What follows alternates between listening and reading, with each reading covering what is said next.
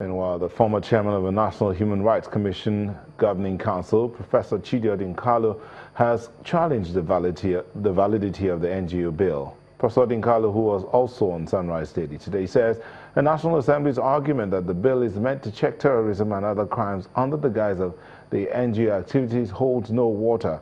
He pointed out that most of the people who have been indicted for aiding and abetting terrorism are in government and not members of civil society groups or the non-governmental organizations.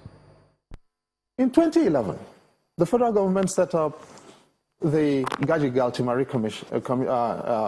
panel into the insecurity in the Northeast. The Gaji Galtimari panel reported in September 2011.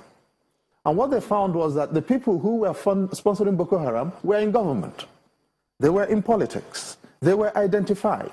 There was a white paper issued on the Gaji Galtimari Committee report. Nobody has been brought to book. Those people are still there in government. Now, people will come and bring up all this red herring about civil society terrorists, and you really want to believe it. Yes? But that is not just nonsense, it is certifiable nonsense.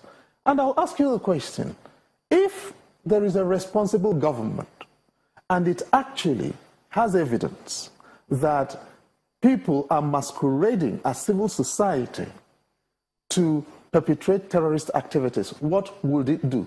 Would it not shut them down? You need a new law to shut them down? Is that exactly the point? That does not make sense.